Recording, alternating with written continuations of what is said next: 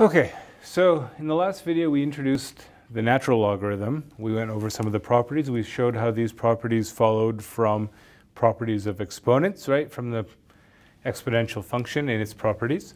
And I mentioned that, you know, as long as you have these properties and as long as you kind of know what the graph looks like, you know pretty much everything you need to know to work with logarithms, right?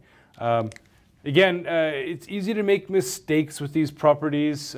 There's always some wishful thinking that there should be a rule when you have addition inside the logarithm. Unfortunately, there isn't.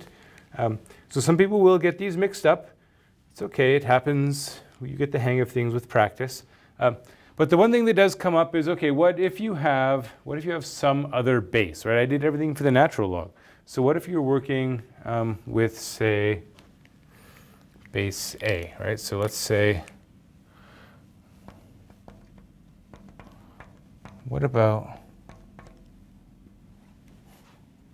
let's say we're doing f of x equals log base A of x, okay? We want to understand how to work with this. So it turns out, once you understand the natural log, you pretty much know everything because every other logarithm can be written in terms of the natural log. To see how this works, let's let y equal to base A log of x. Okay? Now, remember what this means. Saying that y equals the base A log of x is the same thing as saying a to the y is equal to x, right? Okay. Now, here's a trick that you can do.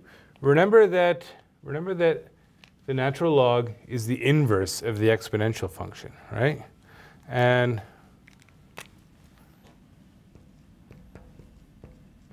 that means that oh, maybe not f. Since e to the x and ln of x are inverses, that means that if I did e to the log of x, they cancel each other out. They give me back x. So in particular, I could do a to the y would be the same thing as e to the natural log of a to the y. Okay?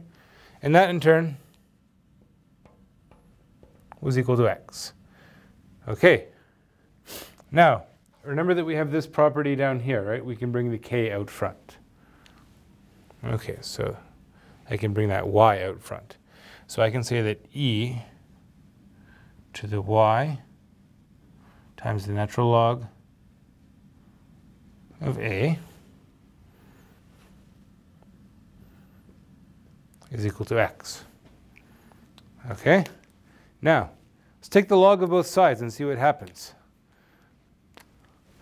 The natural log of e to the y ln a is equal to the natural log of x, right? Natural logs of functions, so equal inputs have to produce equal outputs. Very good.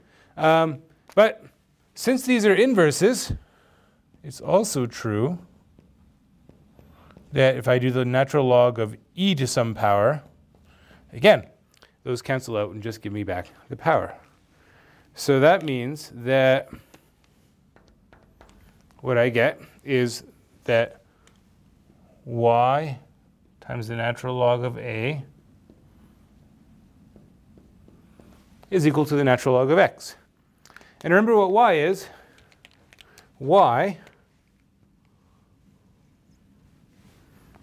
was our original base A log. So I can solve for y here. And what do I get? I get that y, which is the base A log of x, right? And from there, I can see that y is the same thing as the natural log of x divided by the natural log of a. So I get this.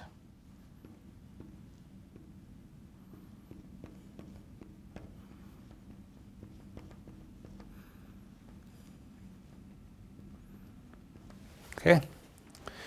This is the so-called change of base formula. Okay. And what it tells you is that a logarithm in any other base can be written in terms of a natural log. So if you understand the natural log, you understand every other logarithm.